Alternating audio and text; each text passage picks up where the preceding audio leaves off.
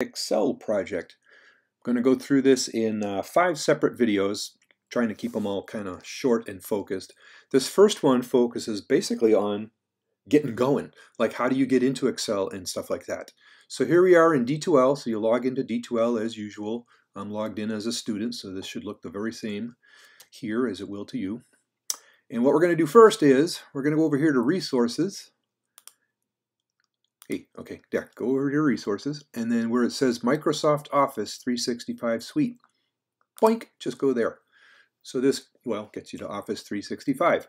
So I don't know if it's going to recognize you or not, but you're going to sign in using your star ID. So I'm going to sign in. I am. Yep, here we go. Okay, and so I need my password. Let's see, what the heck is it? Something like this. That should work. And then, oh yeah, two-factor authentication. Let's just get this done.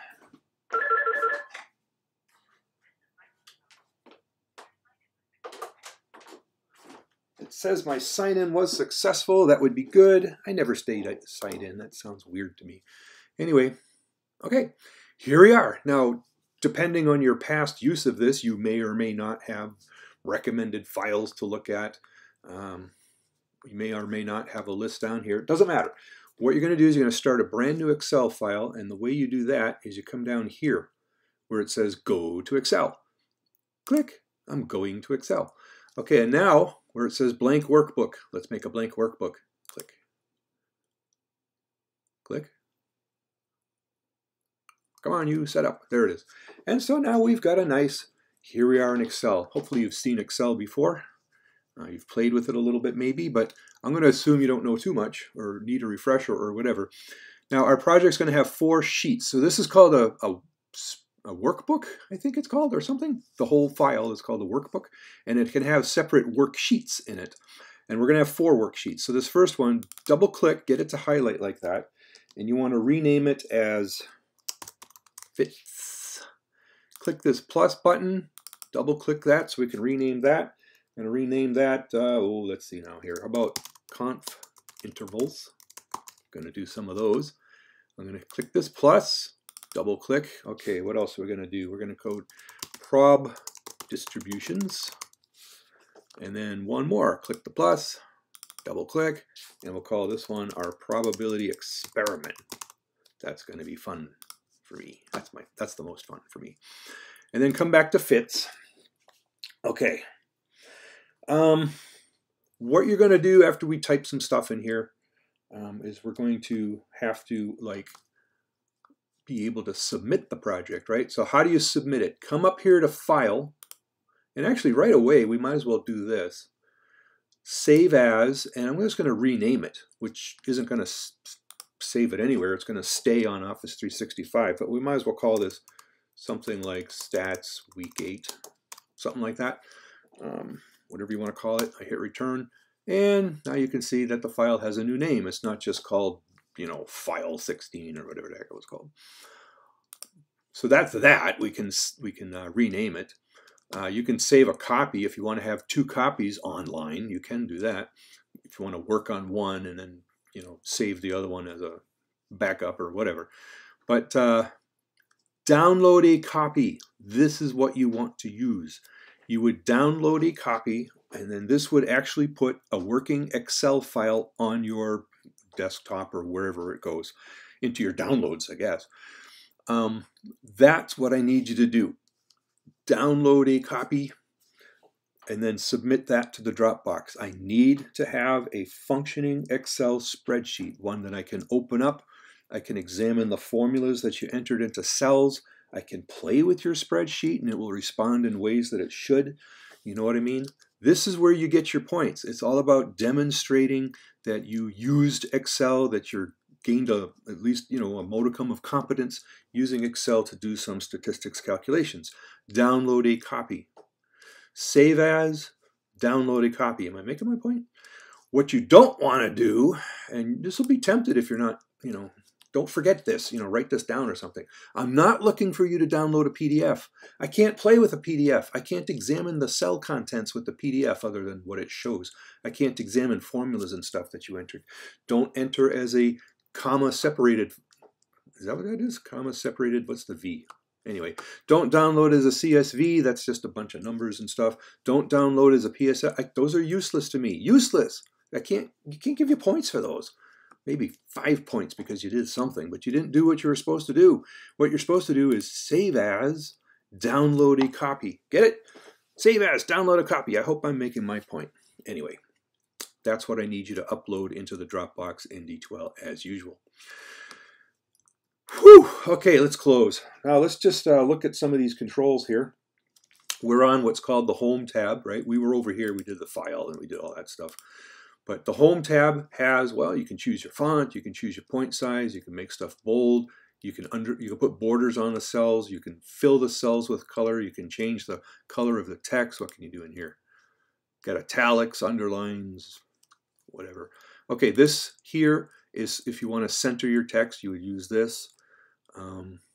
Merging cells. Okay, let me show you how merging cells works. Let's say I'm going to put a title across these 4 columns. I could, I'm holding, what am I doing? Click the mouse, hold, drag, let go of the mouse. Okay, I've selected those 4 cells. Merge. Now they're one big cell. Can you see that? And now I can type something in here like, hey, title. That's the title. And it looks like I already had the centering chosen. Your text might be coming out like that, in which case you come over to here and you say, no, I want you to be, hey, I want you to be centered. Oh, I'm in the wrong cell. Make sure you select the cell that you're trying to affect here. Okay, cool. And then maybe I'll make it bold, and then maybe I'll fill the cell with yellow, whatever. And then you know what else I'll do? I'll underline it. See how this says I'm going to underline the bottom? Boom, I underline the bottom. See, that's pretty cool. So you can get a little bit decorative in here, which is nice. So that's the merge cells. That's what that was. Over here, you can format a cell or range of cells to have numbers, money, percentage. You might use this one, format as %, something like that. I don't think I use anything over here. Suppose I could take a quick look. Insert, format cells. Oh, I do use this. So over here, where it says format cells, this is where you can change column width, row height, and stuff like that. Auto fit to contents, something like that. Okay, so that I use. Sure, I use that. Why not? So anyway, that's the Home tab. It's mostly about decorating your text. What other tabs we got? Insert. You can insert pictures if you want. You can insert shapes if you want. We will be using this. We'll be inserting some charts. I think mostly scatter charts. But anyway, that's how we insert graphs. Share. I'm not going to share. Page layout. I do like to set the print area sometime. So if you set the print area right, no, I don't want to set it to a single cell. So you might say, look, I just want to print that part, nothing else. You could do print area, set print area. And now when you go to print, that's the only part of the thing it's going to print. That's handy. Formulas. This isn't showing me everything I want to see. I guess I'll have to do this. Oh, not that. Do this. There we go.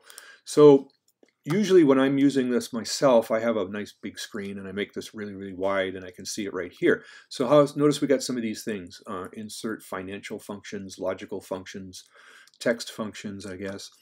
Come over here because the other options we're going to want maybe math and trig, but definitely we're going to want more functions. Because under more functions, you can do statistical functions. And you see some statistical looking things already. Things like averages, binomial distribution. We never did chi-square. Confidence intervals. We'll use confidence.t, by the way. Stuff like that. So anyway, we're going to look up our statistical functions over there. Okay, what else have we got? Data. We will use data just for, you can use it to sort data. You can highlight some data and then say, put it in order, please. You might use view if you want to set the zoom to whatever %. Oh, you know what I could do? I could set the zoom to 50%. Nope, didn't do what I wanted it to do. It only set this part to 50%. I wanted it to set the whole screen to 50%. That's okay. I could do that, but let's not. I don't think I use anything else. You can draw stuff on here if you want to get artistic. Okay, well, I think that's pretty much all I need to show you.